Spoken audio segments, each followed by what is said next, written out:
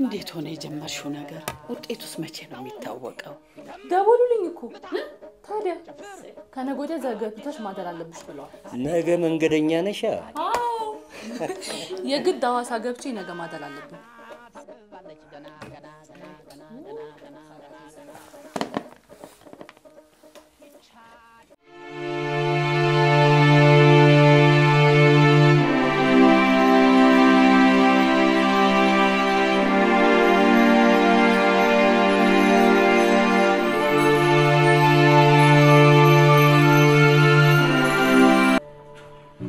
ሶሊያና ብስራት ውጤትሽ ጥሩ አይደለም። ከሩቅ አገር መጥተሽ የአየር ሁኔታውን ተቋቁመሽ በትዕግስት ብትቆይ የመረጥሽው የሥራ ዘርፍ ግን የሚያሳልፍሽ አይደለም።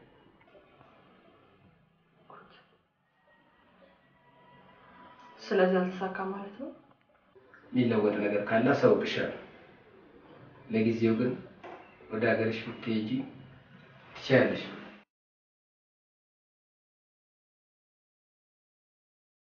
ይሄ የአውቶቡስ ትኬትሽ።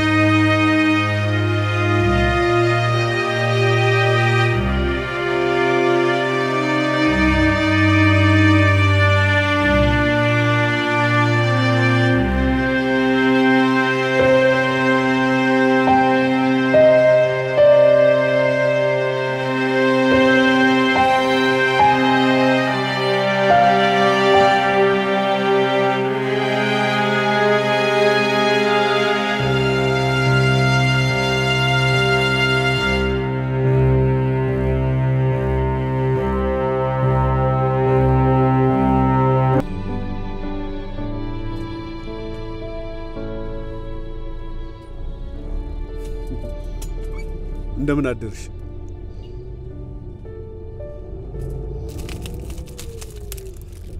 ባደራ ተቀብዬልሽ ነው። አመሰግናለሁ።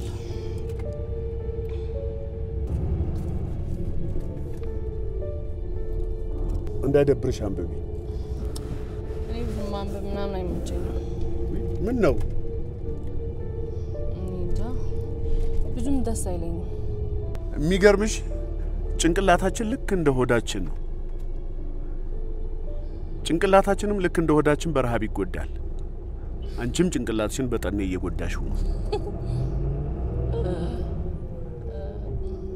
ይሄ አንባቢዎች ምናምን አባባል ነው ልበል? አንቺ በመጽሐፍ ሐሳቡ ሊጠብሰኝ ነው ብለሽ እያሰብሽ ነው እንዴ? ኧረ እኔ አላሰብኩም። ኧረ እንደዛ አስቤ አይደለም። መንገዱ ረጅም ስለሆነ ላጫውትሽ ብዬ ነው። በነገራችን ላይ ከማቃቸው ብዙ ሰዎች ላይ አንድ አዲስ ሰው በመጨመሬ ደስ ብሎኛል። አንቺ ብዬ እንዳልጠራሽ ስምሽን ባቀው ጥሩ ነበር። ሶሊያና። ሶሊያና በጣም ደስ የሚል ስም ነው። እርግጠኛ ነኝ ባታነቢ ሶሊያና የሚለውን ግጥም ግን አንብበሽዋል። እንዴ ሶሊያና ምናምን የሚል ግጥም አለ እንዴ? ታዲያስ ኤፍሬም ስዩም የሚባል ገጣሚ እንባ ያነቡ ፊደላት ፊደልን በቃላት ቃላትን በፊደል ወረቀት ላይ ለወልድ ወረቀት ላይ ጽፌ ወረቀቱን ስቀድ እንዲህ እየጻፍኩኝ እያሰብኩኝ ሳለው የኔኔ ሽምላት ያንተነኝ የምትል ፍቅሬ ሶሊያና ተናገረች መሰል በቅዠቷ መሃል እንደዚህ እያለ የሚቀጥል አሪፍ ግጥም ጽፎልሽ አላቆም ትይኛለሽ? ቆይ ምንድነው ስራ? ደራሲ ነኝ። ማንበብ ነው ስራ?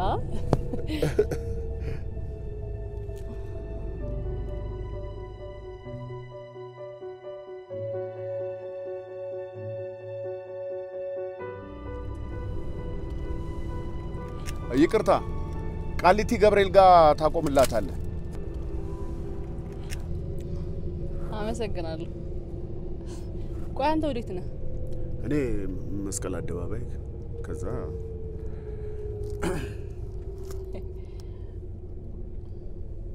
ደስ የሚል ቀንና ደስ የሚል ጨዋታ ነበረ። ዛሬ ምን ተጫወትኩ? ካለይ ላይ ቆንጥሬ እኮ ነው። ብትደውይልኝማ በጣም አሪፍ ጨዋታዎች ነበሩ። ስልኬ ካደይሎማ አንተ ደውልልኝና ልይዘዋለሁ። አንቺ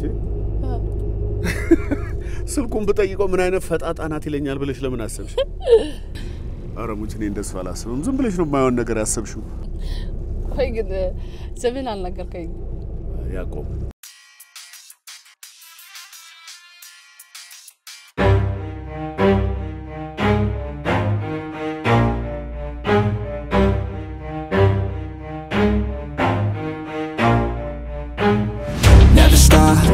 If I want it, gotta make to myself a promise. I won't quit. ከመቼ ወዲህ ነው ደግሞ ስልክ ሲደወል ወጣ ማውራት ጀመረችው? ያው አዲስ ባህሪ ይሆናል። ደሞስ ብታወራስ? እንደ ሴቶቹ ጨረቃን እያየች ስልክ ሳታወራ ኮድሚያውም ሊያመልጥ ነው። ትዝ አይልሽም ድሮ በቤት ስልክ ስደውልልሽ እንኳን እኛ ፊት አውራሪ አባትሽ ስልኩ አጠገብ ተቀምጠው አይኔን ሳይሆን አዎ አይ ብቻ ነበር እኮ መልሴ። እንደውም እኮ ቀለል ልደውልልህ ነበር አሰብኩትና ተውኩት። እሺ ለማንኛውም የጀመርኩልሽን ታሪክ ጨርስልሻለሁ። ደስ ይለኛል። አሁን ነው? አይ አሁን አይደለም። ነገ እኮ ሐሙስ ነው። ሐሙስ ሄጄ የምውልበት ቦታ አብረሽ ልትሄጂ ቃል ገብተሻል። አንቺ ምን አይነት ችክ ያለ ሰው ነው? ያወራውን አይረሳም አልሽ አይደል? ችግር የለውም በይ። አረን ያላልኩም። ቆይ ግን ሐሙስ የት ነው የምትለው? ሁሉ ጊዜ ሐሙስ እዚህ እየመጣው መጽሐፍ አነባለሁ። እዚህ ስመጣ እንዴት ደስ እንደሚለኝና ሰላም እንደሚሰማኝ ልነግርሽ አልችልም።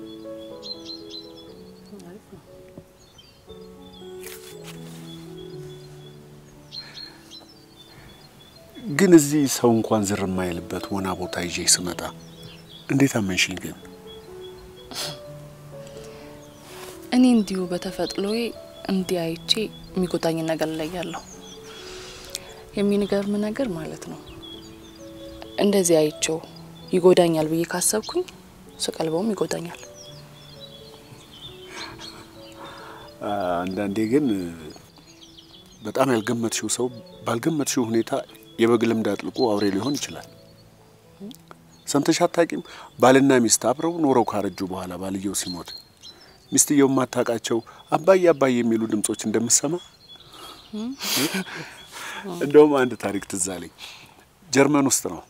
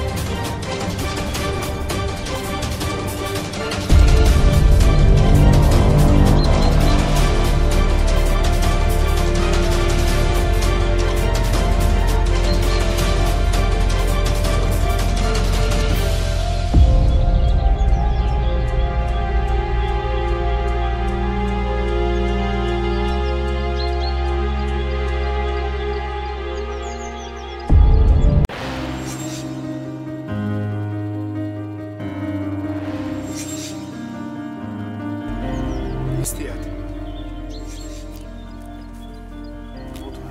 اتسي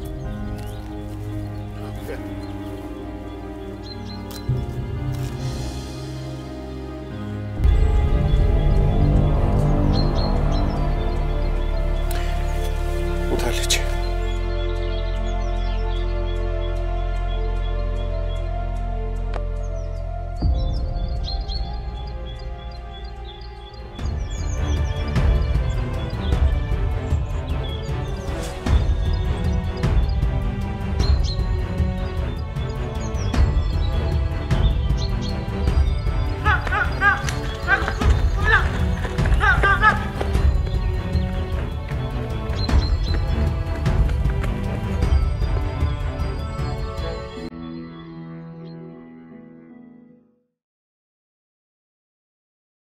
አይናችን እያየ እኮ ነው የገደሏቸው።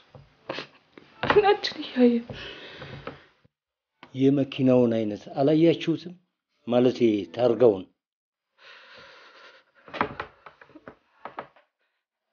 ባይሆንማ አውቀዋለሁ መኪናውን፣ ግን ታርጋውን አላስኩት። ጉዴ ፈላ። በቃ አታልቅሽ። እግዚአብሔር የእውነት አምላክ ነው፣ እሱ ይፈርዳል። ያውቃል። አይዞሽ እሺ የኔ ልጅ። እባክሽ አታልቅሽ፣ እባክሽ ልጄ፣ እባክሽ አታልቅሽ። መድኃኒዓለም ያውቃል።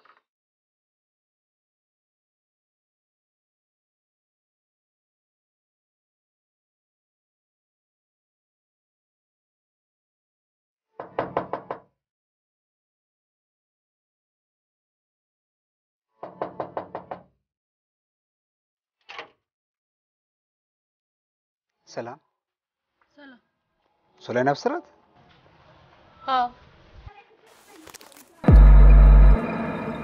ኢንስፔክተር በቁት ይባላል። ለጥያቄ ፈልጋለች ነበር። ጉድ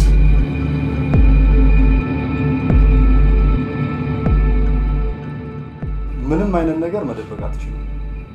ግድያው በተፈጸመበት ቦታ ግድያውን ፈጽማችሁ በሩጫ ስትሸሹ ያየ አይን ምስክር ቀርቦባችኋል። ተሳሳትኩ? አረኛ አልነበርንም? እርግጠኛ ናችሁ? ነበርን፣ ግን እኛ አልገደልናቸውም። አመሰግናለሁ። ለማንኛውም ሁለት አይነት ቃል መቅረቡ ወደ እውነታ እየቀረበ እንደሆነ የሚያሳይ ምልክት ነው። በዛ ላይ ከሰውነታቸው ላይ የተገኘው የጣት አሻራ ምልክት የእናንተ ነው። እንዴ መድኃኒዓለም እኛ አልገደልናቸውም። እንደዚህ ነው ዝም ብለን ቁጭ አለግነው። መሞታቸውን ለማረጋገጥ ነው ሰውነታቸውን በእጃችን የነካ ነው። ይችማ ሁሉም ወንጀለኛ ሊያመልጥ የሚጠቀምባት ዘዴ ናት። ለማንኛውም ፍርድ ቤት እስከምትቀሩ ማረፊያ ቤት ትቆያላችሁ። ጉድ እንዴ!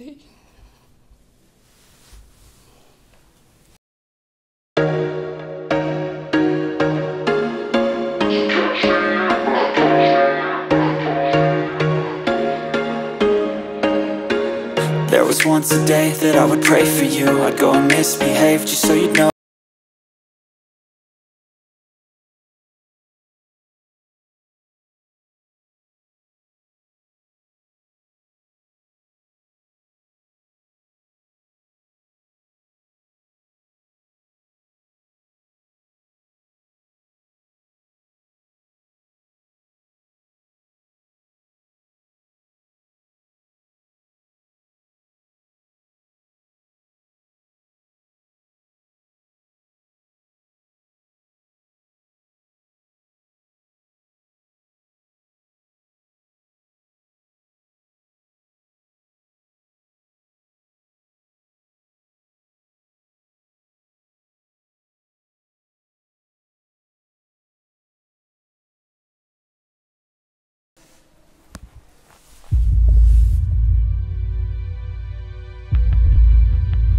ዋስተለከካችሁ ማለት ነፃ ናችሁ ማለት አይደለም።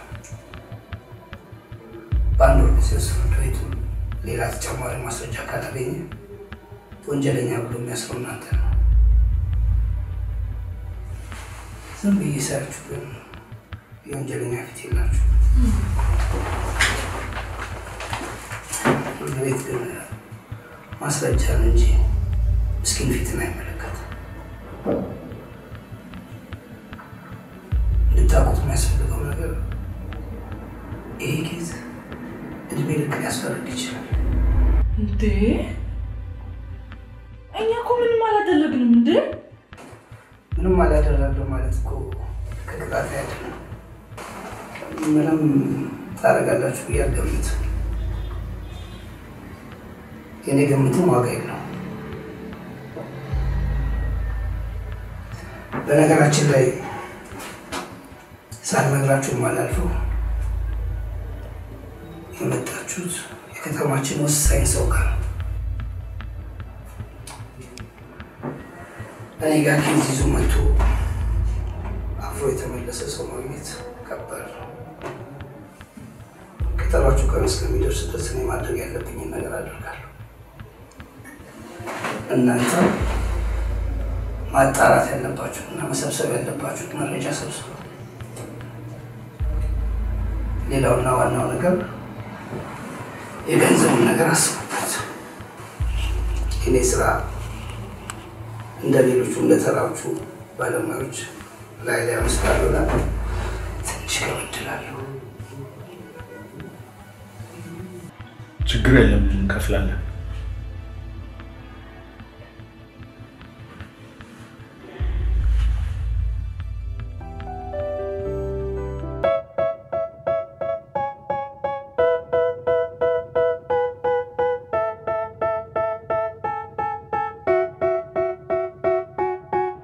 They tell me that I'm never gonna make it. They want me to do something that could make sense. They hate when I keep dreaming I'll be famous, but I don't give a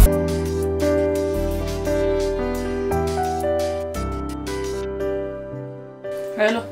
ሶሊ እንዴት ነሽ? ደህና ነኝ። ሶሊ ምን አይነት ደፋር ነው? የማይሆን ነገር ውስጥ ከቶኝ ሲደውል አያፍርም እንዴ ያልሽ አይደል? አጋጣሚ ነው ወክ ታደሉ። ሶሊ የሆነ ነገር አግኝቻለሁ። ምን? ከባለፈው ስልክ ውስጥ የሶስት ሰዎች ፎቶ አለ እና ትዝ አይልሽም? ሁለቱ ሊገደሉ ሲሉ ጓደኛቸው የት አለ ብሎ ጠይቋቸው ነበር። ትዝ አለኝ። ስለዚህ ፎቶ ላይ ካሉት ሶስት ልጆች ሁለቱ የተገደሉ ሲሆኑ አንደኛው የሚፈለገው ነው ማለት ነው። ጉድ። እና አንዱ ሚስጥሩን ያውቃል ማለት ነው? አዎ በትክክል ያውቃል። ቆይ ግን አንዱ አለመገደሉን በምን እርግጠኛ ነህ? ፎቶአቸውን ብታይ የሞቱትን አትለያቸውም? አረን ያለያቸው ቀላል ነው፣ ማወቅ እንችላለን። ጧት የሆነ ቦታ እንሄዳለን። አይኔ ሰሞኑን ደንብሮኛል፣ ትንሽ ደክሞኛል። አልወጣ ሶሊ ቤታችንን ዘግተን ከምንጸልይ ብቻ ምንችለውን ነገር ካደረግን ከእግዚአብሔር ጋር ራሳችንን ልናድን እንችላለን። ደግሞ የተዘጋ ቤት ውስጥ ለመቀመጥ በኋላ ሲፈረድብን አንደኛችንን እንቀመጥ የለ። አንተ ሹፍ እናለበት መሄድ አለብን ሶሊ። እግዚአብሔርም ስንሞክር ነው የሚረዳን። እሺ ለማንኛውም ደውልልኝ።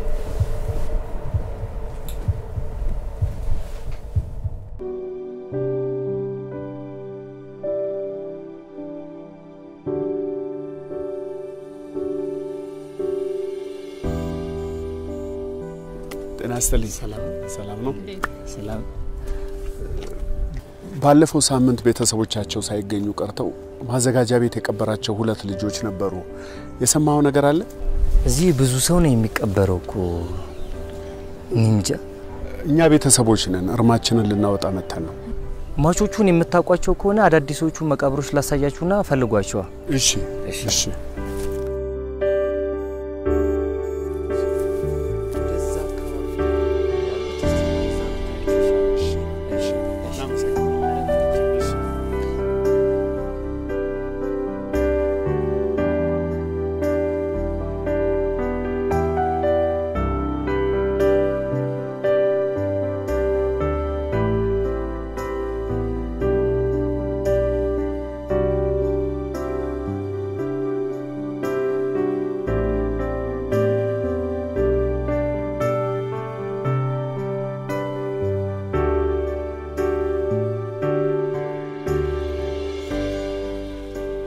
ይኸውልሽ አንዱ ሟች ዮናስ ኃይሉ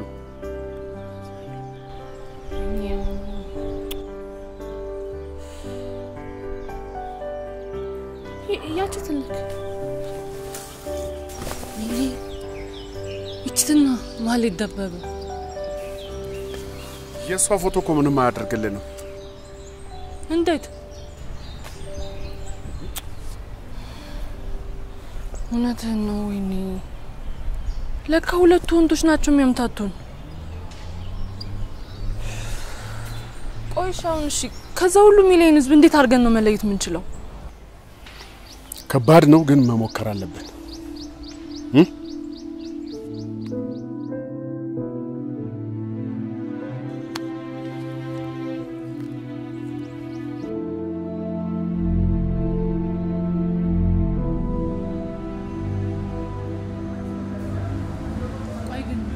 ለምን አፋልጉኝ ምናምን አንለጥፍ? ሰዎቹ እየፈለጉት ስለሆነ ጭራሽ ሊሰወርብን ይችላል። እውነትህን ነው።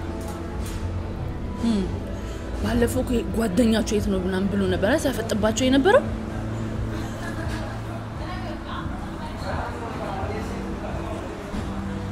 እኔ አንድ ሀሳብ መጣልኝ። ምንድነው? ለምን ፌስቡክ ላይ አንፈልገው? ስሙን መች እናውቀዋለን? በጓደኞቹ ስም ገብተን እንፈልገዋለን። አሪፍ ሀሳብ ነው።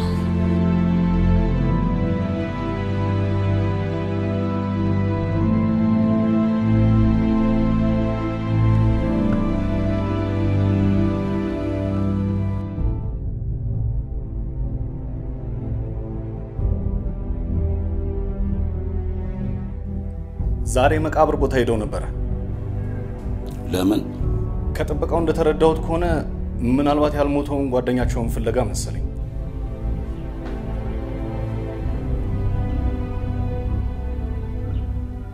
መሰለኝ ሳይሆን ነው።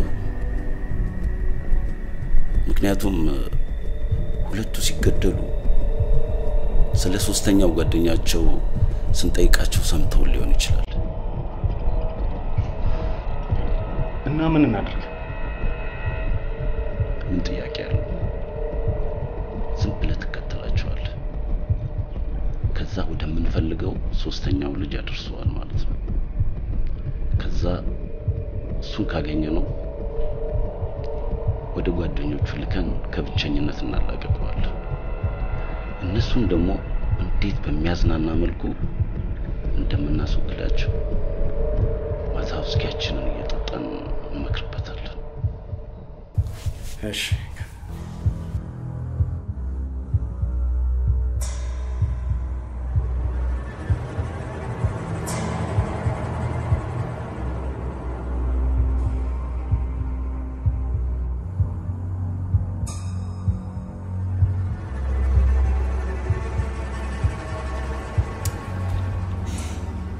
ባክሱን የሚመስል ሰው የለም።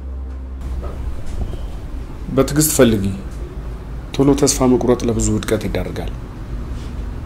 እንዴት በድፍረት እንዲህ ይናገረኛል አልሽ አይደል? እኔ ግን ድፍረት አይደለም የተሰማኝን ነው የተናገርኩት።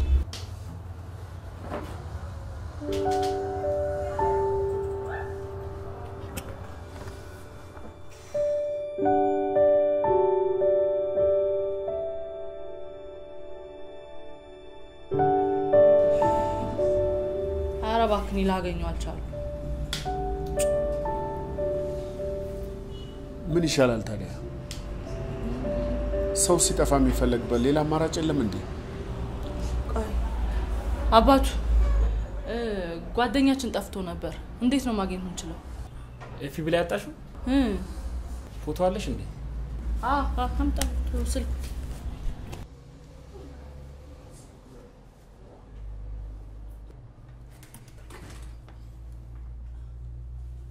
ቆይ እስኪ ፎቶ እናስገባና አመሳስሎ ካገኙ እንፈልጋለን።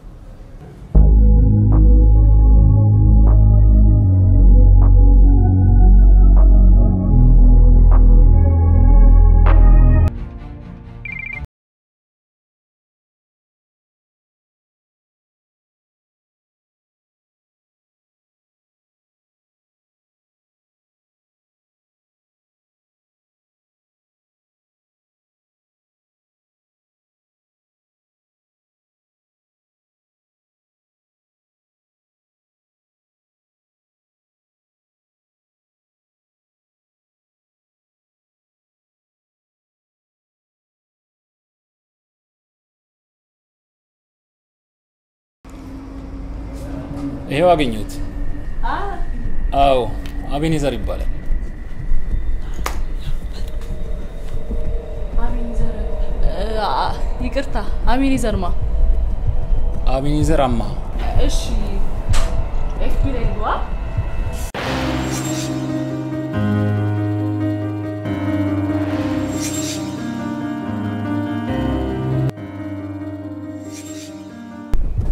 ያ አቤኔዘር ይኸውልህ ይኸው አገኘሁት። እሺ ሌላስ?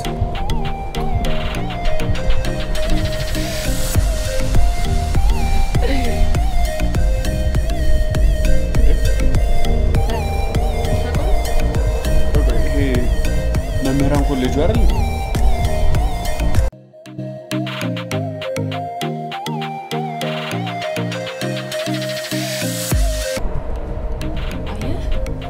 ይሄኛው ደግሞ እዛው ትምህርታቸው አጠገብ ያለ ግሩፕ ነው ማለት ነው።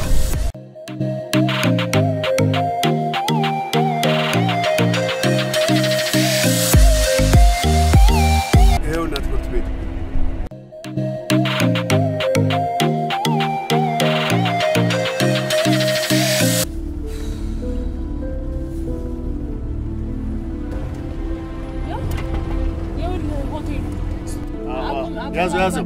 ያዘው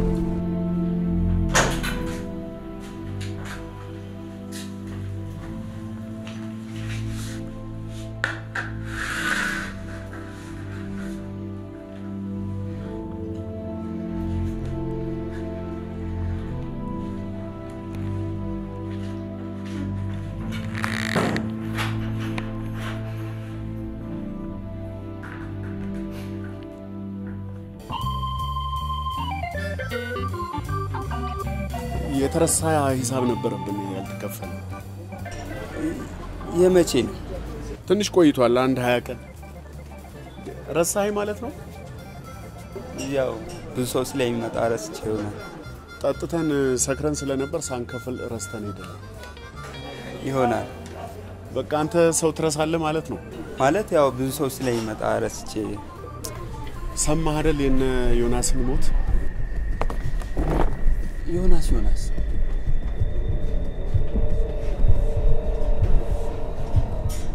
እንዴ ዮኒ ምን ሆኖ? ከነማሂ ጋር የሆነ ጫካ ውስጥ ተገለው ነው የተገኙት። ጫካ ውስጥ? እናንተ ገዳያችሁ ታወቁ? አይ አልታወቁ። አቤኔዘርስ መጥቶ ያውቃል? መጥቶ አያውቅም። ግቢ ሳይመጣም እንዴ? ክላስ ከገባ ቆይቷል።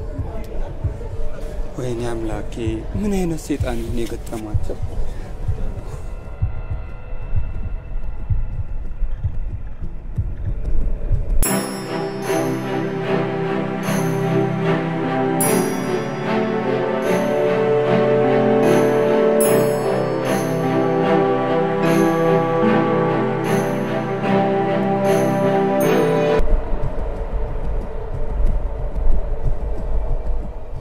አልተገብሽም አይደል?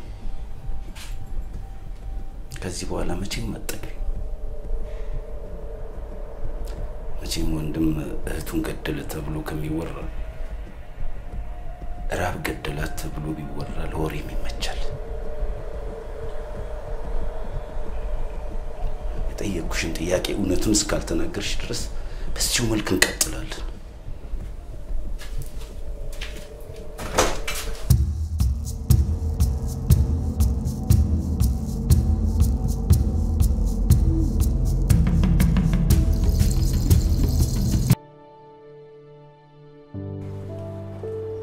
ይኸውልሽ ሰውየውን ሳስተውለው የሆነ ሴት የሚወድ አይነት ይመስለኛል።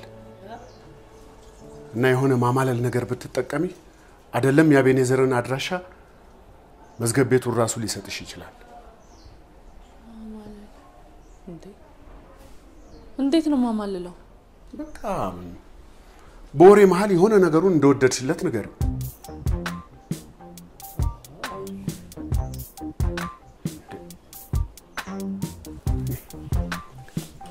አማራጭ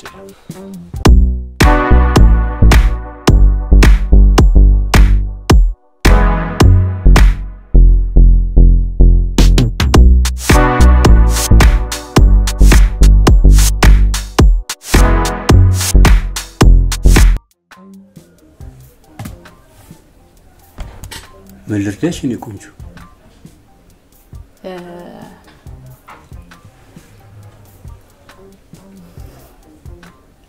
መላጣ ያምራል።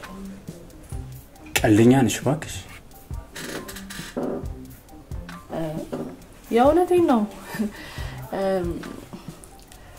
አባቴ እንዳንተ አይነት ስታይል ነበር የሚከተለው እና ኬለስነቱን ደግሞ ወድለት ነበር። እንደሱ አይነት ሰው ሳይ ልቤ ደነገጠ። አንቺ ደግሞ በጣም ቆንጆ ነሽ። Thank you. Hello, እኔ ፍቅር ሰላም ነው? ስራ ስለዚህ እንደማልኩት አሁንም ወደ ስራ ልገባ ነው። ቶሎ ስለምመጣ ነው እንጂ እኔም ደስ ይለኛል። ምን አፍከሽ ነው?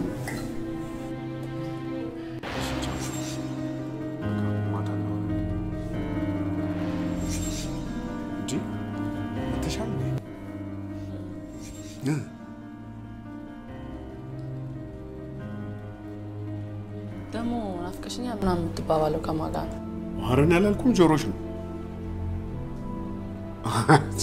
በገዛ ጆሮ የሰማሁትን ያሸኛል አልሽ አይደል? እውነት አልዋሸሁሽም። ሰጠሽ አድራሻውን?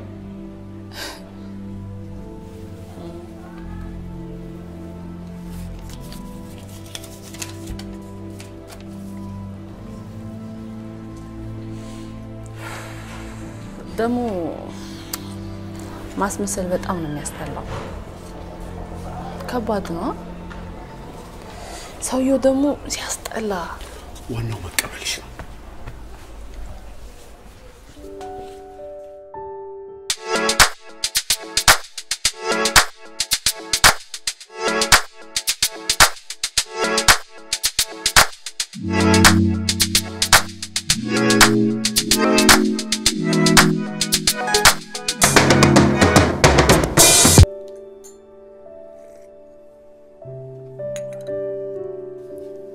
ምን አዲስ ነገር አለ? ሶስተኛው ልጅ እኮ ተከራይቶት የነበረውን ቤት አገኘ ነው። እንግዲህ ልጁን ካገኘ ነው ወደ ወንጀለኛ ወስደናል ብዬ አስባለሁ።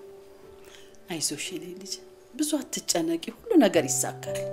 ዛሬ ጠበቃው ጋር ሄጄ ነበር። ምን አለ? አረ በአግባቡ እንኳን ሊያወራኝ አልፈለገም። እስቲ ነገም የጠፋው ልጅ ቤት እንሄዳለን። ይቅርታ፣ የወይዘሮ ፀሐይነሽ ቤት ነው? ኋላስ አሉ? እንግዲያስ አሉ እንጂ። ማን ነው አንቺ? እንጃ እሜቴን እያሉ ነው። አስገባያቸዋ።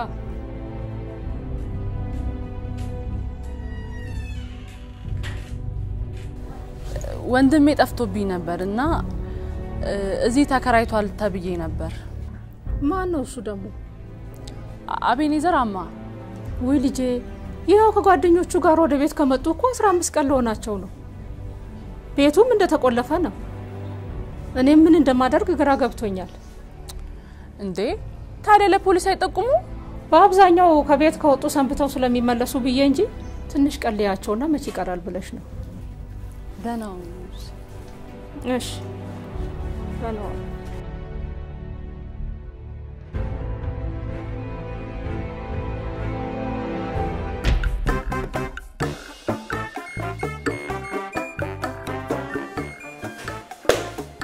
የልጁን ቤት አግኝተውታል።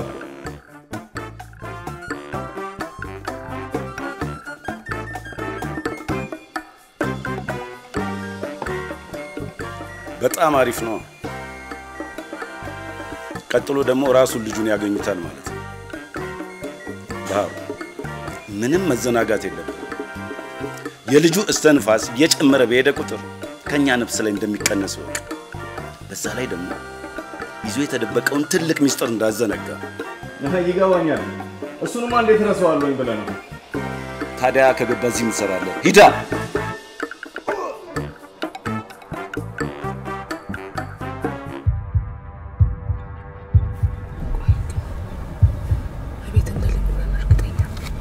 ከስተመር ሊቀበሉ ኤርፖርት ይሄዳሉ።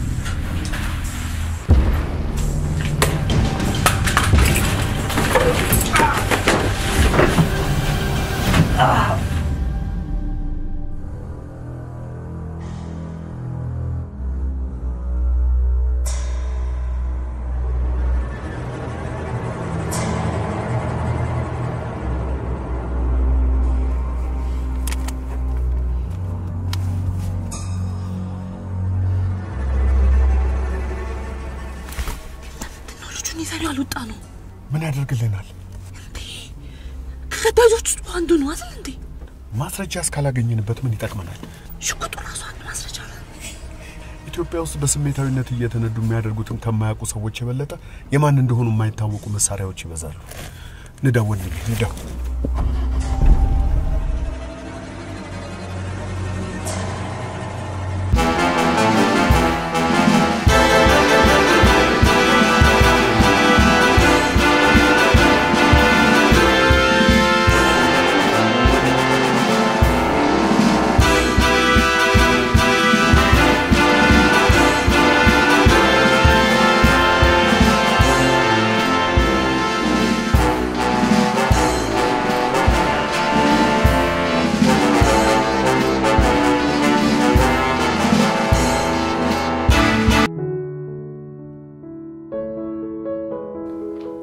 ይሄ ስልክ ያቤኔዘር እንደሆነ ደርሼበታለሁ። በምናው ቫይበር ላይ የተጻጻፋቸው መልእክቶች አቤኔዘር በሚል ስም ነው የጻፋቸው። ምን አገኘ ታዲያ? ከተላላካቸው መልእክቶች ውስጥ ረዘም ያለ መልእክት አግኝቻለሁ። እላሽ ምን አገኘ? አቤኔዘር ድሮ የሚያፈቅራት ራኬ በምትባል ልጅ ነበረች።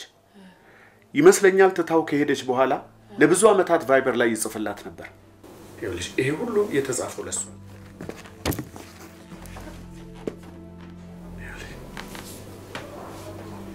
ከመጀመሪያው በስተቀር ይሄን ሁሉ ሲጽፍላት አንድም ቀን መልሳለት አታውቅም።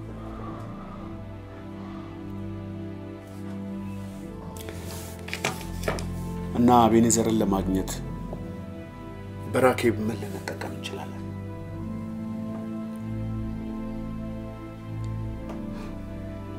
ራኬብ ነኝ። አዎ ራኬብ ነኝ ብዬ አንዱ ስልክ ላይ እንደውላለን። ጎበስ ከውጪ ነው የመጣሁት ላገኘው ፈልጋለሁ ታያለሽ የት እንዳለ የሚጠቁመን አንድ ሰው አናጣም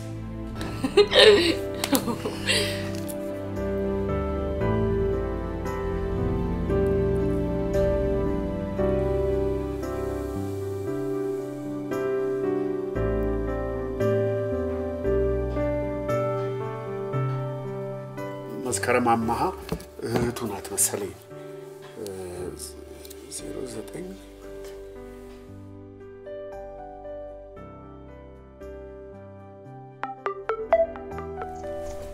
ሄሎ አሎ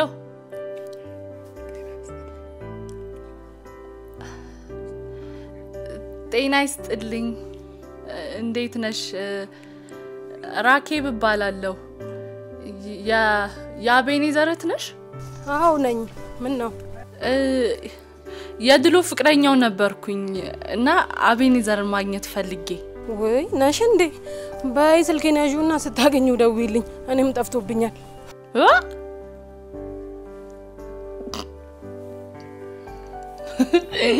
ጠፍቷል ጠፍቶባታል እባክህ ወይ አቤኔዘር የሚባል ሰው አላውቅም ግን ድምጽሽ እንዴት አባቱ ነው የሚያምረው እባክሽ እንዴ ራኬብ ስላንቺ እኮ ያወራኝ ነበር አመሰግናለሁ በምንድን ነው ግን ማገኘው የሚገኝበትን ስልክ ልስጥሽ እንደው በመድዬ ያዥ 0910 0910 20 30 40 50 ስልክ ነው ትላለች እንዲያረበናታችሁ ያዙ በእናታችሁ እንዴ እኔቱ ብሽቅ ነው ተይውና ቁጥር ያስተምረኛል ተይውና ወደ ሌላ ቀጥ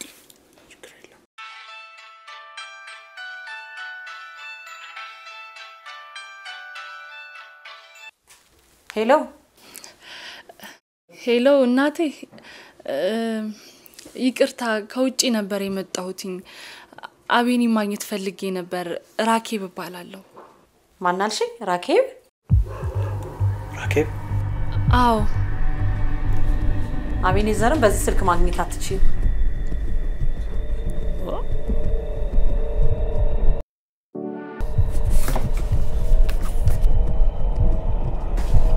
ራኬብ ወይ አቤኒ በስንት መከራ መሰለ ስልክን ያገኘሁት ደህና ነገር እንዴት አስተውሺ እንዴት ሲን ስልክ አገኘሽው አዲስ አበባ እኮ ከገባው አንድ ወር አልፎኛል እና ደግሞ ሳጠያይቅ ኮሌጅ እንደምትማር ሰማው እና ስልክን በስንት መከራ መሰለ ያገኘሁት አንድ መልካም የሆነ ሰው ነበር ስልክን የሰጠኝ ወይኔ አቤኒ ስላገኘሁ ደስ ብሎኛል አይገርምሽ በጭራሽ ታስታውሽኛለሽ ብዬ አስቤ አላውቅም ግን ራኬብ ነሽ ሁሌም እኮ ስላንተ አስብ ነበር አንድ ቀን እንደማገኝ ደግሞ እርግጠኛ ነበርኩ ብንገናኝ ደስ ይለኛል አይ የምንገናኝ እንኳን አይመስለኝም እኔ ሩቅ ቦታ ነኝ እኮ ያለሁት እሺ አላስጨንቅም ከቻልክ ስልኬን ያዝና ደውልልኝ ከአራት ቀን በኋላ እመለሳለሁ አራት ቀን እሺ ለማንኛውም ስልክሽን ስጪኝና ደውልልሻለሁ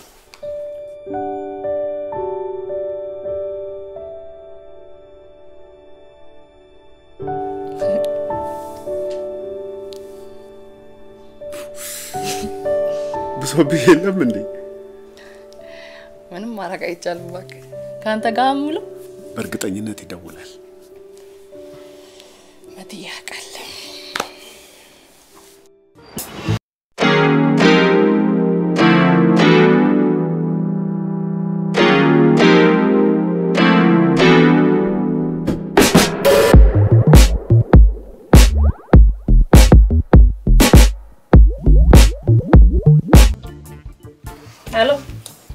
ሄሎ ራኬብ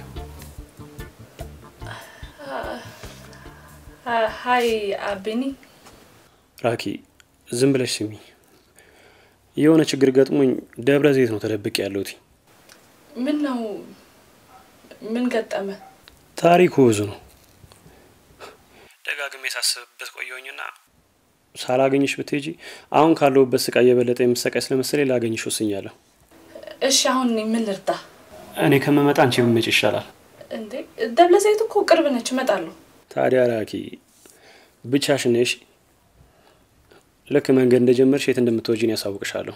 የምንገናኝበትንም ስልክ አሳውቅሻለሁ። እሺ እሺ አቤኒ። ደሞ ራኪ በጣም ነው የምወድሽ። እሺ እኔም እወዳለሁ።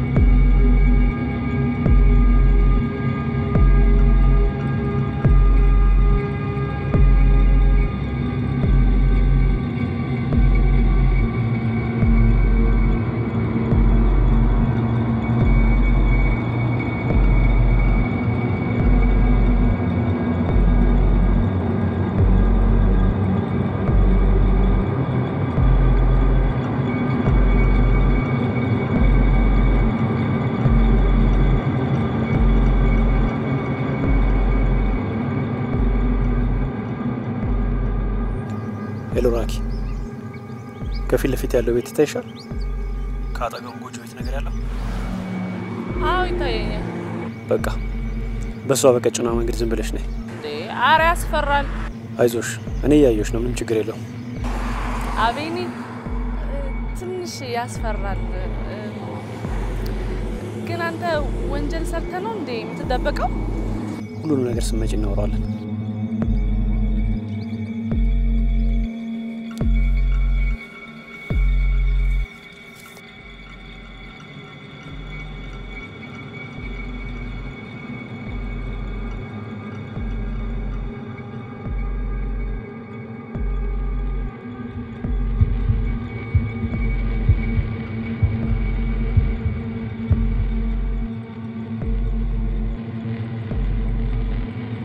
በቃ አይቼሻለሁ፣ እሱ ጋር ቆሚ።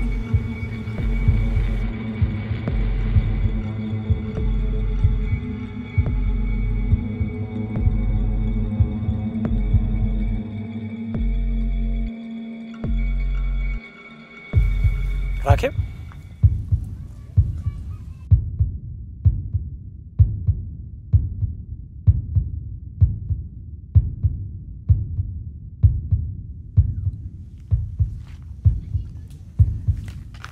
አቤኒ ራኬብ ነሽ? ምን ነው ተቀየርኩ እንዴ? ነቀፈኝ። ተረጋጋ አቤኔዘር፣ ተረጋጋ ተረጋጋ። ይኸውልህ እኔ ራኬብ አይደለሁም ሶሎና ነኝ። በቃ እኛ አንተን ልንረዳን የመጣ ነው። አዮ አንተም ካለበት ጉድ ውስጥ እኛም ካለበት ጉድ ውስጥ አውጣና በእናትህ። ተረጋጋ። ቆይ ምንድን ነው ከኔ የምትፈልጉት? እኛ ካንተ የምንፈልገው ስለተፈጠረው ነገር ሁሉ እንድትነግረን ነው። ምክንያቱም ምንም በማናውቀው በአንተ ጓደኞች ሞት ምክንያት ተጠርጣሪዎች ሆነናል። ማስረጃ ካላቀረብን ደግሞ ከጥቂት ቀናት በኋላ ሊፈረድብን ይችላል። ይኸውልህ አቤኔዘር፣ የእኛን ንጽህና ማረጋገጥ የምትችለው አንተ ብቻ ነህ። እኛንም በእናትህ ከገባንበት ጉድ ውስጥ አውጣን። እንዴ ቆይ አንተ ራስህ ዝም ብለህ ከምትደባበቅ አይሻልህም? ቆይ እናንተም በምን አመኛችሁ ነው የምነግራችሁ? ኧረ አቤኔዘር፣ ኧረ በእግዚአብሔር እንዴ! ንጽህናችን እኮ ማረጋገጥ የምትችለው እኮ ባንተ ነው። ይሄ አንተ ስልክ ነው አይደል?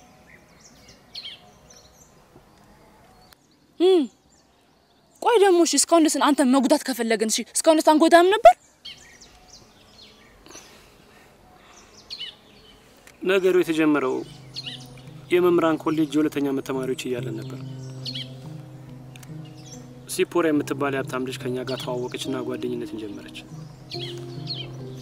ከጓደኝነትም አልፋ በጣም ሚስጥረኛችን ሆነች። ምንም የማታውቅ ልጅ ብዙ ነገር አስለመድናት።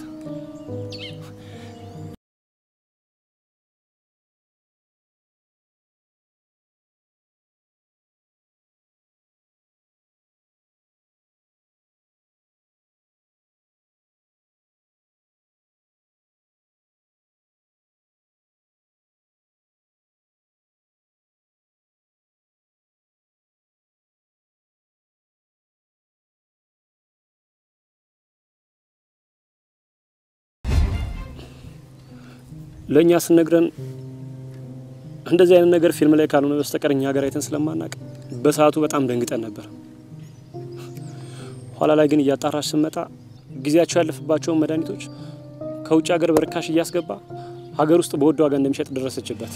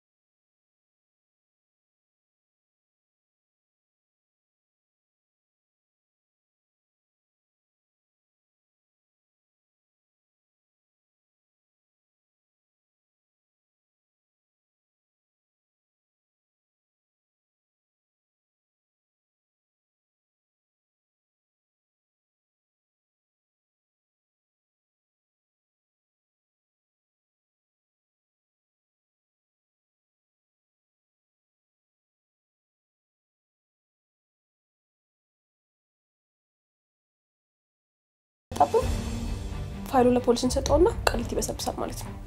በጭንቅላት እኛ እንኳን አስበናት አንድ ድንጋይ ሁለት ወፍ ይላል አይደል? ሁለት ብቻ አይደለም ሶስተኛውን ደግሞ ልንገር እስከሚፈታ ድረስ የሲጳራ ቤተኛ ቤት ሆነ ማለት ነው። እዛ መኖር እንጀምራለን።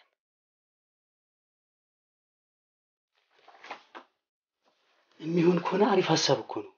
ይሆናል ለምን አይሆንም? ነገ ለሲጳራ እንንገራት። ስንነግራት ግን ገንዘብ ልንጠይቀው ሳይሆን ለራሱ ጥቅም ብለን እንደምናስይዘው ነው ማወቅ ያለባት። ስለዚህ ነገ የመጀመሪያው ስራችን ከኤግዛም በኋላ እሷን ማግኘትና ማናገር ነው ማለት ነው።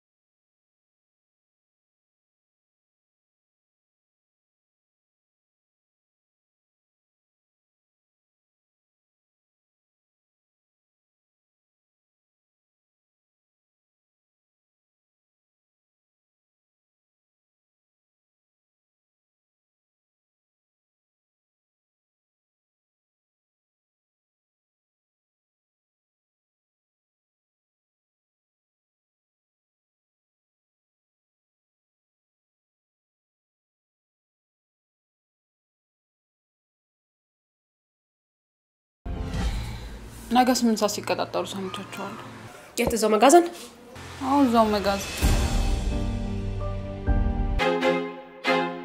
I feel like I'm losing my mind. Is everybody in the world blind? Please Lord give me a sign, a sign. I feel like I'm losing my mind. Is everybody in the world blind? Please Lord give me a sign, a sign. I wanna be the greatest. Everybody on the fake shit. I look around and feel like everybody is the fakest. I make this every day and I'm impatient, hoping one day I blow up from the basement. Statement, the top is so vacant. I don't hear shit shit that I think is amazing. Waiting for my day when I'm playing sold out shows for 1,000 faces. Hey, give me that crown, get in my way and to be put down. It ain't your place, no, this my town. If I want that shit, then I'll get it right now. I'm losing it, the noose it fits, I'm losing shit, a stupid myth. You choose to live or choose to dip, you choose to fight or lose your grip and lose a gift. I feel like I'm losing my mind. Is everybody in the world blind? Please, Lord, give me a sign, a sign. I feel like I'm losing my mind. Is everybody in the world blind? Please, Lord, give me a sign, a sign. Yeah. There's no mercy in this world, just hunger-thirsty persons in different versions. Each new update, that shit worsens. Why? Pull back the curtain and you'll see the different vermin. We all have different burdens that all seem to cause disturbance. Yo, so do me a favor, don't treat me like a neighbor. Don't need the different flavors of your problems just to savor. I've got my own issues, I need a comb to get through. Don't need to groan with you, just go get your own tissue. I feel like I'm losing my mind. Is everybody in the world blind? Please, Lord, give me a sign, a sign. I feel like I'm losing my mind. Is everybody in the world blind? Please, Lord, give me a sign, a sign. አሸብረ አዎ ነኝ ግቢ ውስጥ ታከሩ ጋር በፌስታል የተጠቀለለ ነገር አለለ አሳዳየው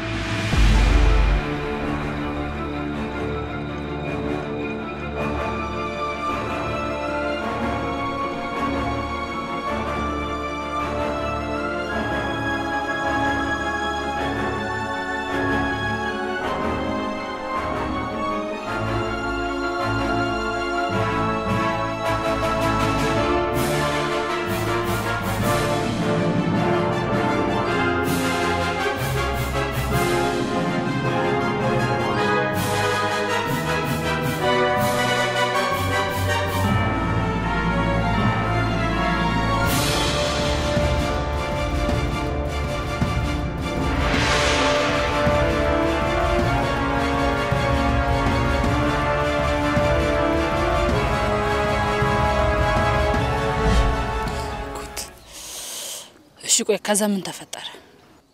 እኔ ራሱ ምን እንደተፈጠረ ያወኩት ቆይቼ ነበር። ሳናስበው ትልቅ ስተሰርተን ነበር።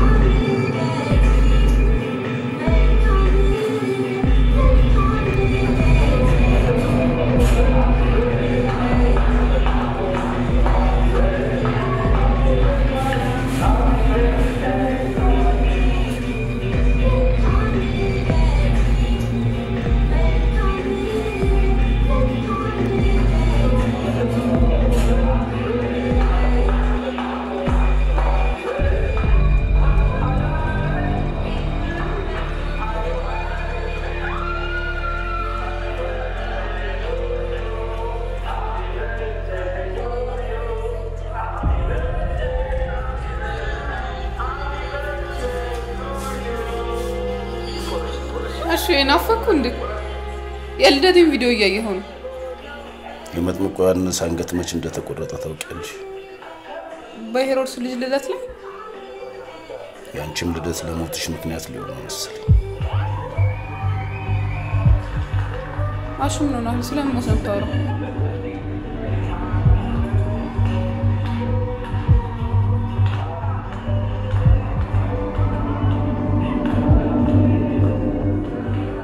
ትንሽ የቪዲዮ ካሜራ አይት ለሰው ሰጥቻለሁ። ለማን? አርና ዮናስ ፕሮግራም አለ ምናምን ስላሉ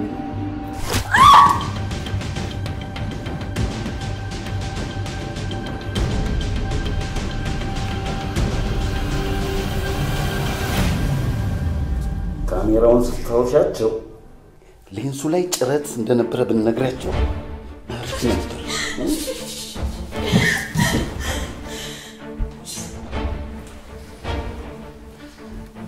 እህቱ ስለሆንኩ አይገልኝም ብለሽ ካሰብሽ ተሳስተሻል።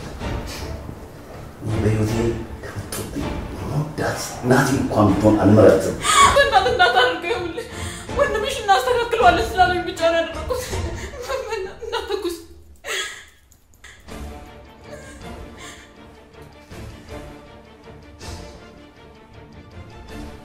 እነሱ ናቸው እኔን የሚያስተካክሉት። የጀመሩት ፊልም መጨረሻው እንደማያምር እነግራቸዋለሁ። ወይ ምን የሚሰማኝ ምን ባክሽ አዲስ አመጣ አፕሊኬሽን አለ ትንሽ ለፒሲ የሚያስቸግር ነው። ምን አይነት አዚዮን ባትሪ ነው ናት? ዮኒ ስልክ ልደውልባት? ውሰድ ኪሴ ውስጥ ነው። ሁሉ ባክ ያደርግልሃል። ማይ ስልክሽ ልደውልባት? ከነገ መዋጮ ላይ 5 ብር መቀነስ ከሆነ አሁን ካለብኝ ችግር አይበልጥም። ጉመጁ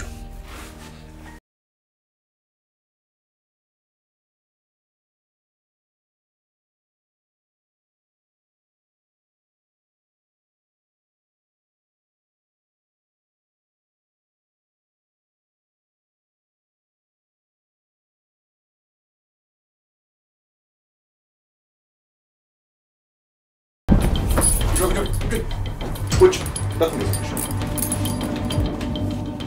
አንድ ድምጽ አሰማለሁ ብትሉ ግንባራችሁ ነው።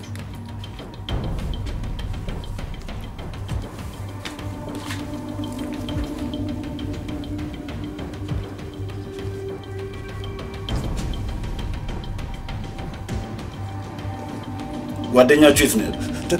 ትላንት ጠዋት ይወጣ ነው።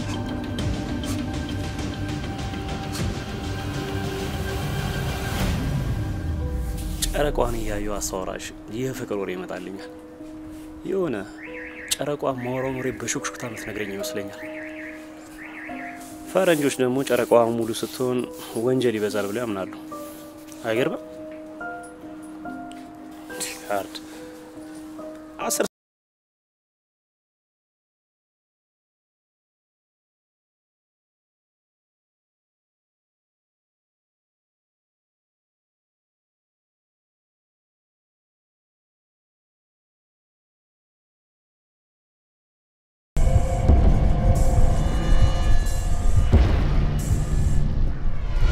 ከዛ ወስደው ገደሏቸው ማለት ነው። እሺ የተቀረጸው ኮፒ እናንተ ጋር የለም? ሚሞሪው ላይ ነበር። ተመልሼ ቤት ገብቼ ሳይው ግን ከነ ካሜራው ቦታው ላይ ነበር። እንደወሰዱት እርግጠኛ ነኝ። ሚስጥራዊ እቃዎቹን ግን መኝታ ቤት ያለ ካዝና ውስጥ እንደሚደብቀው ሲፖራ ነግራናለች። ሌላኛው ኮፒ ደግሞ የት እንዳለ የምታውቀው ሲፖራ ብቻ ነች። እሺ ሰፈራቸው የት አካባቢ ነው? ቤታቸው ሴሚሲ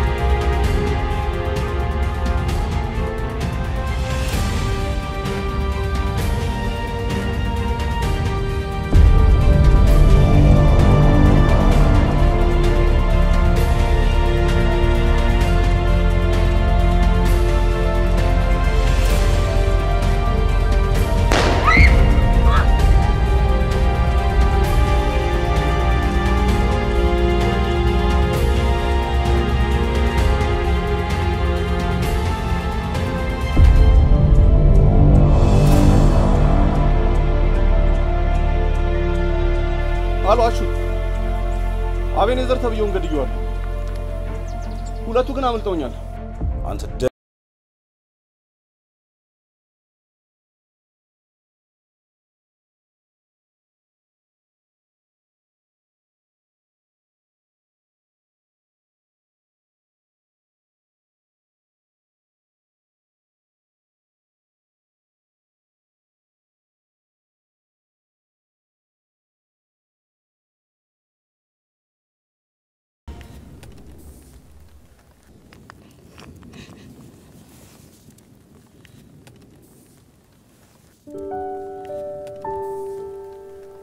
አይዞሽ እሺ በጣም አላገኘሽም ጨርፎሽ ነው ሄደው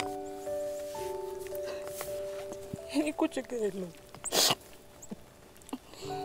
ያዕቆብ በእኛ ምክንያት እኮ ነው ሳይሞት ምን አይነት ጉድ ውስጥ ነን እኛ ያለነው በቃ ተረጋጊ እንዴ ሆኗል ምንም ማድረግ አይቻልም ምን ማድረግ ይቻላል በቃ ተረጋጊ ትላለህ እንዴ አቤል ዘርን እኮ እኛን ከቤት ውስጥ ያስወጣነው አይደል እንዴ ገዳዮቹ እየተከታተሉ ነበር ማለት ነው ታዲያስ ባለፈው እዚህ ይላል እንትን ውስጥ እዛ ጫካ ባለፈው ደግሞ ድጋሚ ቤት ውስጥ ተገናኘን እንዴ በዚህ አይነት እኮ እኛን የሚገሉናል እንደውም በቃ እኔ ፍልቱን ልጠባበቅ ይሻለኛል በቃኝ በቃ ምን ነካሽ ሶሪ ተስፋ መቁረጥ ትልቅ በሽታ ነው በፍጹም እንደዚህ ስቲ መስማት አልፈልግም የጀመሩትን አለመጨረስ የብዙ ሰዎችን ህይወት ያመሳቅላል ዛሬ አቤኔዘርን የገደለውን ገዳይ ዝም ካልነው ነገኛን መግደሉ ይቀራል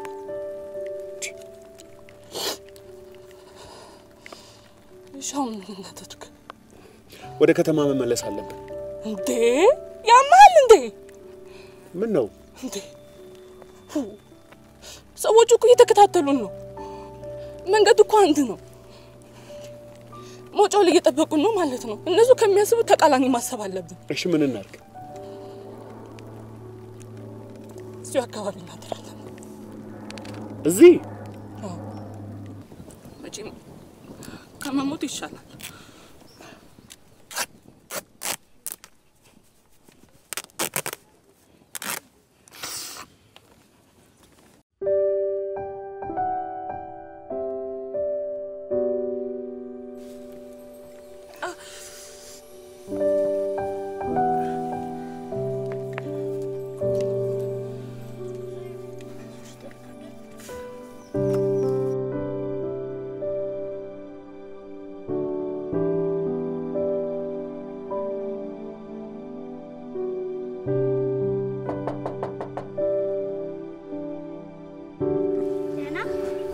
ቤታችሁ መግባት ይቻላል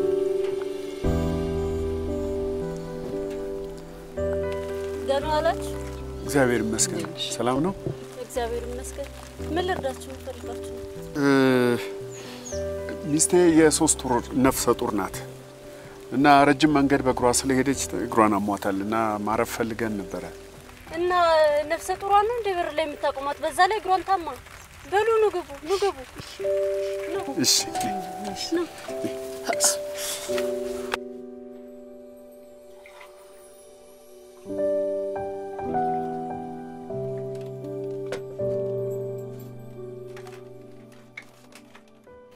ልጅ በልጅነት ቁጥሩ ነው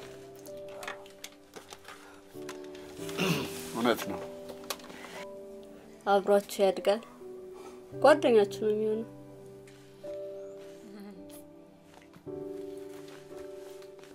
እንደው ከዚህ በኋላ መንገድ ብንጀምር መኪና መንገድ ለመድረስ ምን ያህል ደቂቃ ይፈጅብናል አረ እያመማትማ ምን በወጣት ባይሆን የዛሬ እነዚህ አረፍትሉና ጧት መንገድ ትጀምራላችሁ መንገድም እኮ በማለዳ ነው ጥሩ ይሻላል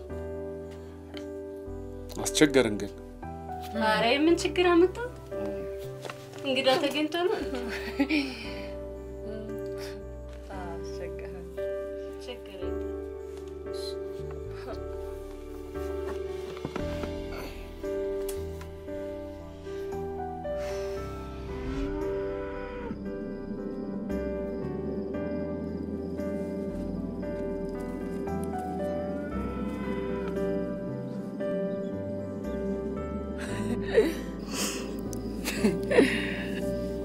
እንደ መጀመሪያ ቀን አፈጣጠን ግን እንዲህ ለመሳም ትዘጋያለህ ብዬ አላሰብኩም ነበር።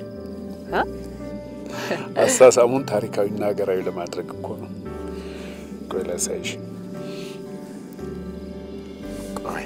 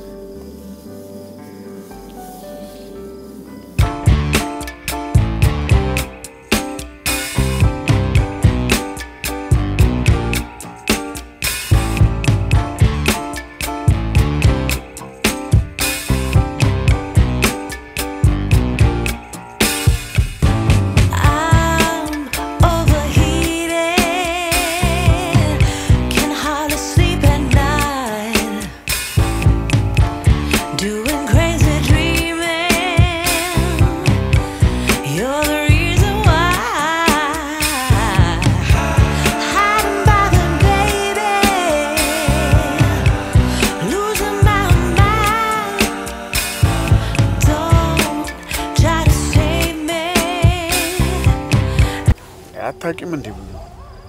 ውሾችም እኮ ሲፈሩ ነው የሚጮሁት። አዋራኝ እንዳተኛ እንዴ? እሺ ጀምር። ራስ ጀምር እንዴ? ከእንቅልፌ ተቀስቅሼ ጀምሬ የምችለው አለው እንዴ? እሺ ቆይ እኔ ጀምራለሁ። ፍቅረኛ አለ ሆይ?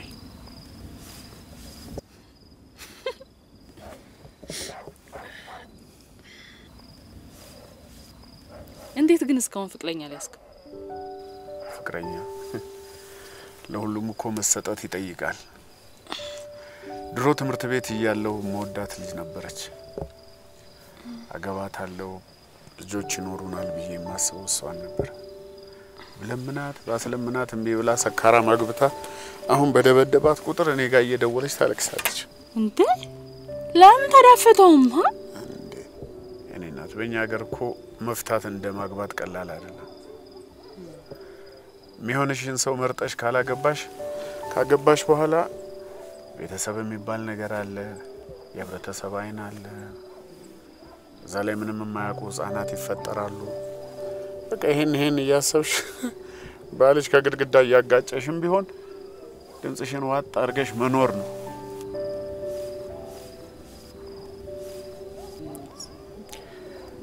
አንቺም በደንብ የምታውቂው አግቢ። እሺ እውነትን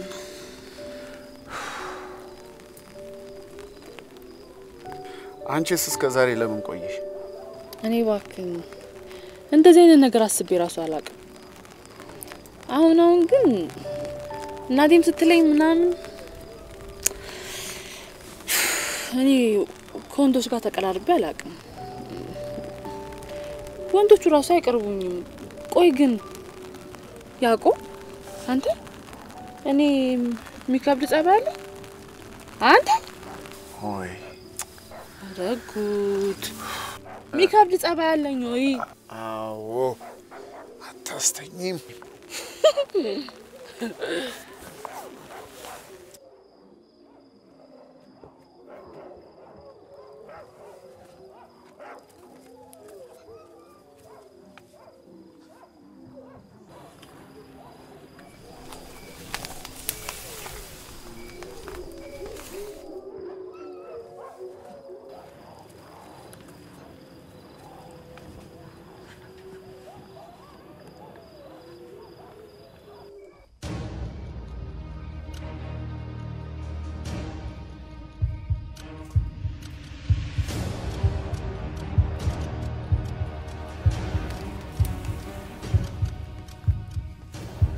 ሌሎችን ቤቶች እንዳለ ቼክ አድርገን የመጣው አይደል? ሁሉንም ቤት ቼክ አድርገን። በጣም ጥሩ። ስለዚህ ከዚህ አልፎ ማለት ነው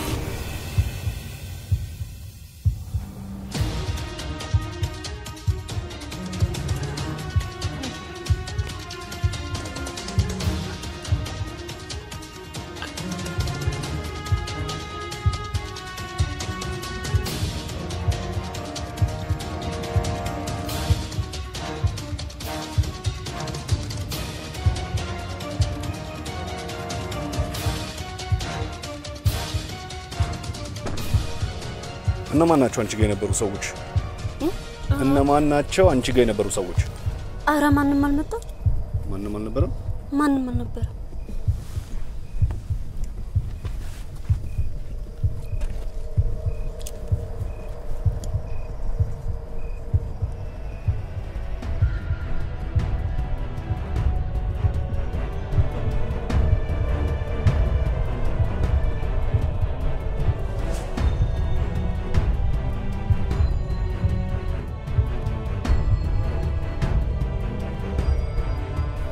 ይሄ ኮፍያ ማን ነው?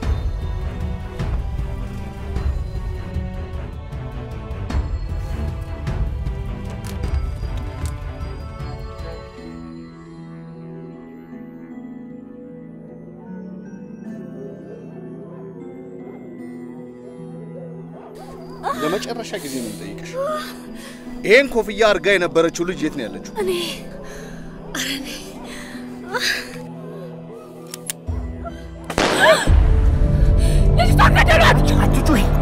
ባንቺ ስተት እኮ ነው የተገደለችው። እንዴ በሚስታት እንዴት ነው የምትገደለው? ኮፍያሽን ባትተይ ኖሮ እዚህ መሆናችንን በምን ያውቃል?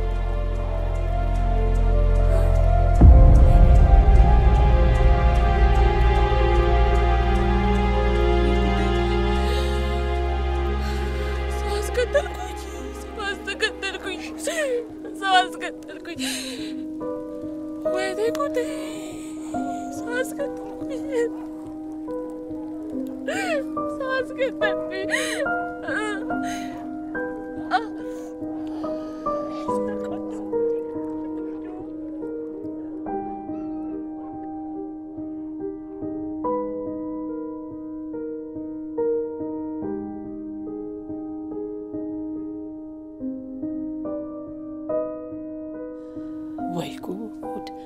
ምን አይነት አረመኔዎች ናቸው ልጄ? እያየሁ ነው ንጹህ ሴት የገደሉት። ሀገራችን እኮ ባረመኔዎች እየተሞላች ነው። ሰውም ጨካኝ ሆነ። ተመልካቹም በራሱ ካልደረሰ ምን አገባኝ ብሎ ይሄን ጭካኔ እያየ ዝም ይላል። ልጄ አንቺን ደግሞ ነገ አንድ ነገር እንዳያደርጉብኝ ለምን አይቀርብሽም? በእኔ ምክንያት እኮ ነው ንጹህ ሰዎች የተገደሉ ያሉት። እንደውም ከዚህ በኋላ ይገሉኛል እንጂ እንደውም አልተዋቸውም። እንደውም ጉድ ነው ማፈል።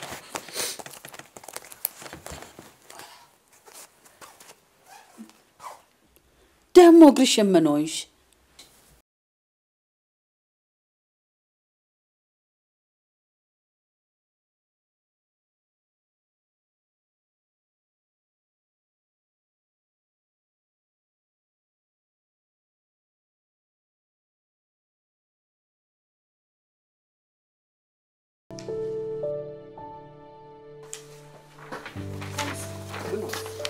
ያቤኔ ስልክ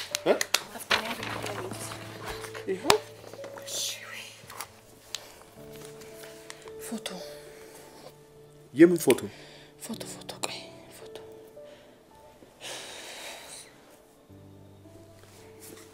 የምን ፎቶ ነው?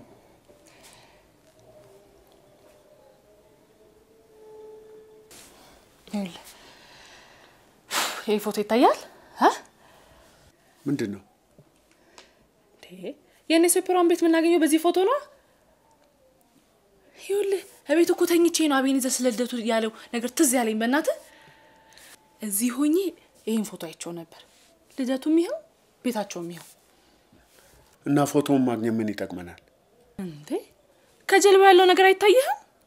ይሄው አየው እዚህ ጋር ይሄው ሁለት ትላልቅ የኮንስትራክሽን እንትኖች ቢጫ ነገሮች አይታዩክም? ይታዩኛል። እና እኮ አቤኔ እኮ የመጨረሻ ቃሉ እኮ ሲኤምሲ ነው። እንደዛ ሲያ ድፍት ያለጉት በቃ እነዚህን ታንከሎች አገኘናቸው ደግሞ ማለት ቤቱን አገኘ ነው ማለት ነው። ስለዚህማ በቃ ቦታውን ካገኘን ነው ለፖሊሶች ሄደን ቤቱን እናስፈትሻለን። ይሄማ አይሆንም። ሰውየው ሀብታም ሊሆን ይችላል። ፖሊስ ጣቢያ ውስጥ ሰዎች ሊኖሩት ይችላሉ። እነሱ ደግሞ መረጃ ይሰጡታል። መረጃውን አግኝቶ ካሸሸ እኛ ልፋታችን ገደል ገባ ማለት እኮ ነው። እንዴ ይሄን ያክል እንደው በሰውየት ላይ እንደው የሚቀልድ ፖሊስ ይኖራል? ፖሊስ ሰው አይደለም እንዴ? አይሳሳትም እንዴ? አታውቂም እንዴ? ከክርስቶስ ተከታዮች መሃል እኮ አንዱ ይሁዳ ነው። በዘመናት ውስጥ ስንዴ አለንክርዳድ በቅሎ ያውቅ። ታዲያ እንክርዳዶቹን ለቅሞ ማውጣት ነው? ከበድ ይላል። አንዳንዶቹ እንክርዳዶች ቁርጥ ስንዴ ነው የሚመስሉት። ጉድ። እና እኮ ሰውዬው እኮ አደገኛ ነው። አይዞሽ፣ ሁሉንም ነገር በጥንቃቄ እናደርገዋለን። መጨረሻ ደርሰንማ ተስፋ መቁረጥ የለብንም።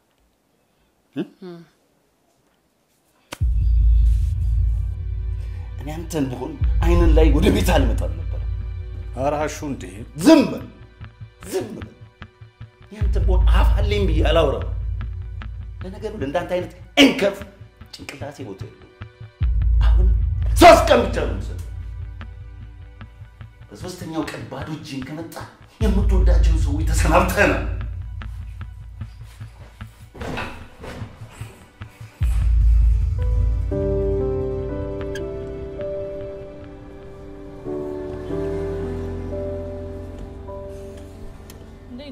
ሰላም እንዴት ነሽ? ሰላም ናችሁ? ይሄን ቦታ ታውቀዋለህ? ይሄማ ሴሚሲ ነው። ጣሊያኖቹ ኖሩበት የነበረ ግቢ ውስጥ ነው። እውነት? በቃ ወሰደና ይቻላል።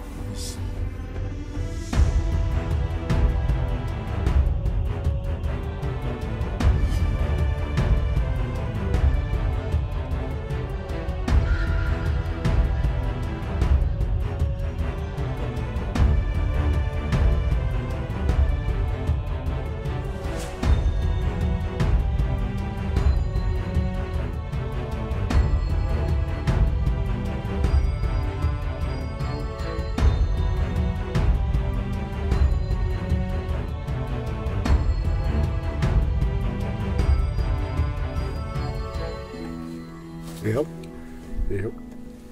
ቤቱ ያ ነው። ቀለሙም ራሱ ይኸውል በሩ ራሱ አንድ አይነት ነው። መኪናውም ቆሟል። የወጣ አይመስለኝም። ትንሽ እንጠብቀው።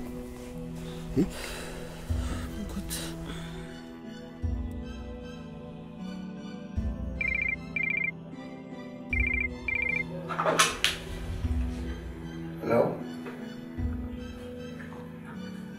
አዎ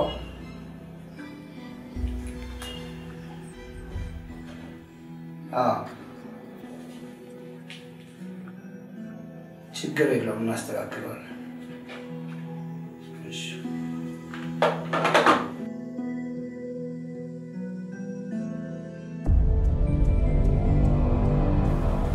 ሰውየው ወጣ ሰውየው ይኸው ጉዴ የባለፈው ሰውዬ ነው። ራሱ ነው።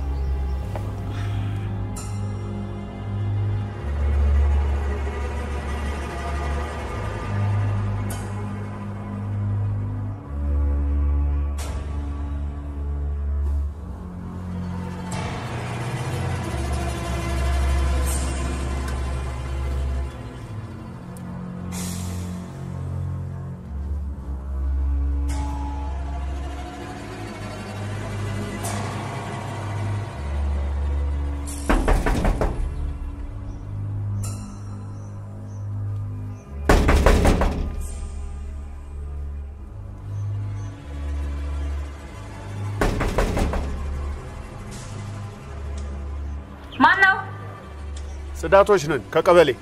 ምን ፈልጋችሁ ነው? እዚህ ውጪ ያለውን ቆሻሻ ማን የደፋው?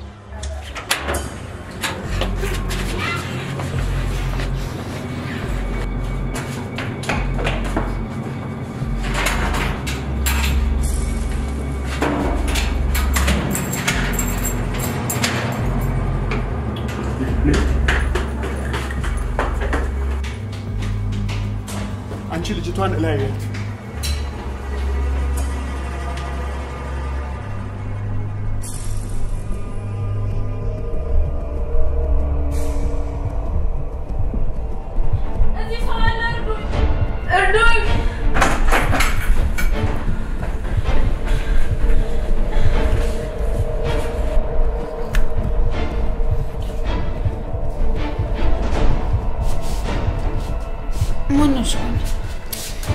ይኸውልሽ ስለማንነቴ ለመናገር አሁን ጊዜ የለኝም። እሺ አይኖሽ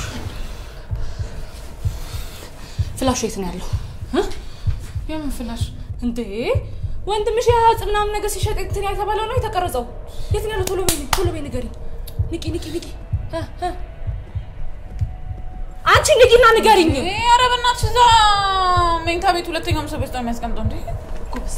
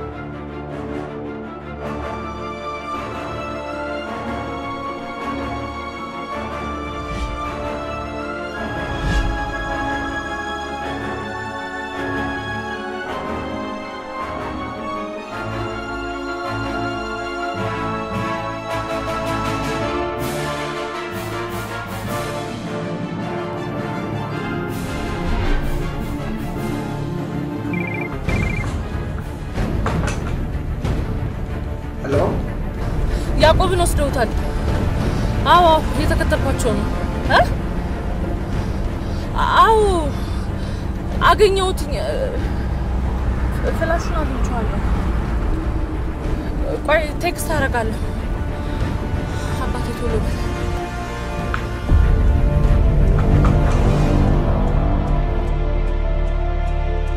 ሄሎ፣ ወርዳ ወደ መጋዘኑ እየሄደች ነው። እሺ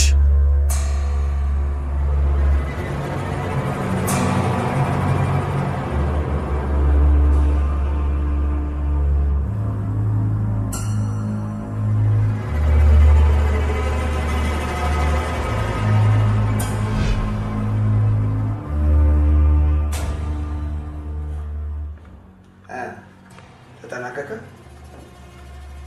አፍጥኑታ። ያለውን ነገር እየተከታተል ካሳወቀኝ ሚስተር ደግሞ ይጠበቅ። አብራህ የነበረችው ሴት የታለች? እኔ ምንም የማውቀው ነገር የለም። ጎበዝ ነህ። ከነገርከኝ እንደምገድል አውቃል ማለት ነው። ኧረ አይደለም። እሷን የገባችበት ገብቼ ማግኘት የሚያቅተኝ ከመሰለ ተሳስተሃል። አንተን ግን ከዚህ በኋላ እንቅፋት እንድትሆን አልፈቅድልህም። ጨርሰው። እንዳትሞክር። አንተ ነገር ብታደርገው እገድልሃለሁ። አንቺ እጅ እኮ መገደል ክብር ነው። እንዳትጠቀም። ቆንጆ ሽኩል ሽኩት ሳይሆን የአልማዝ ፈርጥ ላለበት ቀለበት ነው የተሰራው።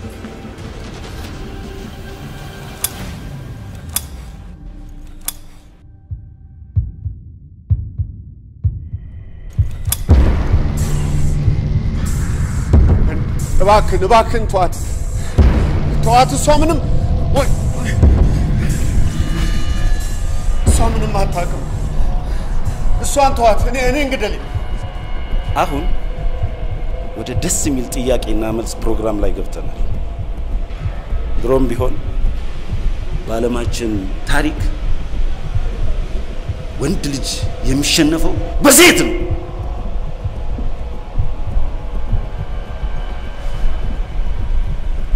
ፍላሹ የት ነው እኔ እንግደልኝ እሷ ምንም አታውቅም እሷን ተዋት እኔ እንግደልኝ ፍላሹ እኔ ጋር ነው እሱ ተዋት እኔ እንግደልኝ እኔ ጋር ነው አይደለም እኔ ጋር ነው 5 እስቲ ዝም በይ እባክህ ይኸውልህ ወንድ 4 ፍላሹ እኔ ጋር ነው 3 እኔ ጋር ነው አላይ ወጣት ማን ነገር እንዳታደርግ እባክህ እኔ ጋር ነው እኔ ጋር ነው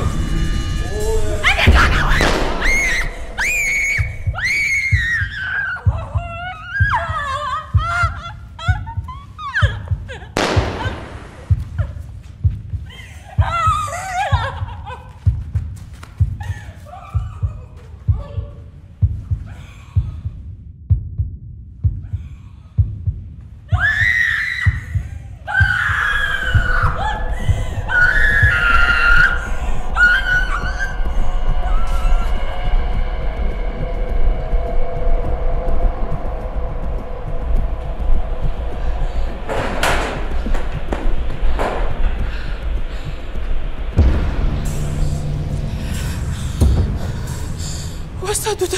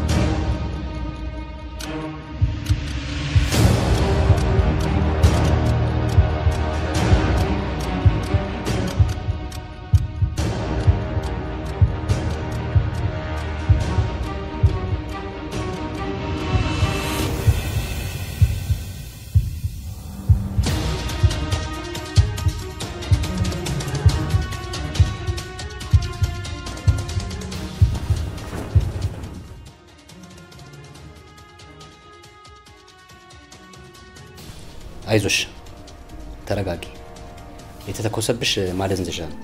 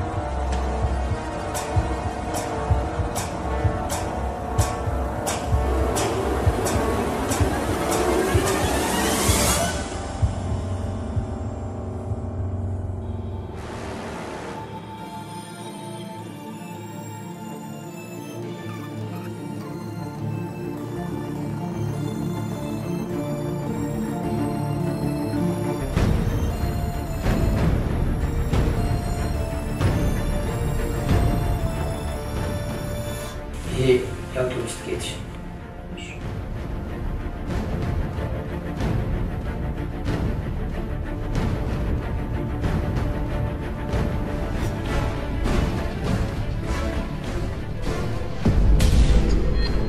ስልጠናው እንዳልተሳካ ነግሬያታለሁ። የአውቶቡስ ትኬት ነው 41 ቁጥር ነው ወንበሩ። አንተ ደግሞ 42። ያን ጊዜ ሐዋሳ መጥተሽ ስልጠናው እንዳልተሳካ ሲነገርሽ የቲዮሪ ስልጠናሽን ጨርሰሽ የተግባር ስልጠና የጀመርሽበት ቀን ነበር። ማንም ሰው ምንም አይነት ነገር በራሱ ላይ ሲደርስ ችግሩ በደንብ ይገባዋል በሚል እሳቤ የተጀመረ የስልጠና ዘዴ ነበር። አየሽ፣ ተነሱ ሄዱ። የሰው እጅ ሲቆረጥ የሚሰማሽ ስሜት የራስሽ እጅ ሲቆረጥ ከሚሰማሽ ስሜት እጅግ በጣም የተለየ ነው። ይህንን ታሳቢ በማድረግ ሚስጥሩ በተጠበቀ ሁኔታ ስልጠናሽ ተጀመረ። ትንሽ ግራ እንዳይጋቡ በማሰብ እናትና አባትሽን ቀድመን ነበር ነግረን ያሳመናቸው። ትንሽ ግራ ቢጋቡም ወታደር መሆን የሚያስብ ሰው ማንኛውንም ነገር የመቀበል አቅም ሊኖረው ይገባል በሚለው ተስማማ። አየሽ፣ ወታደር ማለት የህዝብ ችግር እንደራሱ የሚሰማው ግለሰብ ማለት ነው። ከዚህ በኋላ አንድ የግድያ ኬስ ስትይዢ በራስሽ ወይም በጣም በምትወጂው ሰው ላይ እንደደረሰ አድርገሽ በደንብ ትከታተያለሽ ብለን እናስባለን። አየሽ፣ በእኛ ስራ ወንድ ወታደር በገንዘብ ሴት ወታደር በፍቅር ትሸነፋለች ተብሎ ይታሰባል።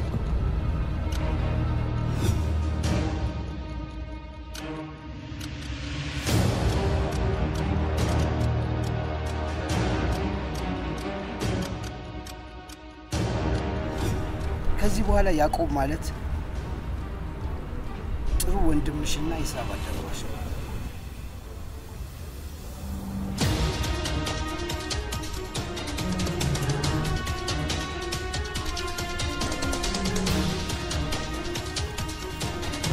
ከዚህ በኋላ የከባድና የተቀነባበሩ ወንጀሎች ክትትል አድርገን ስንሾምሽ ታላቅ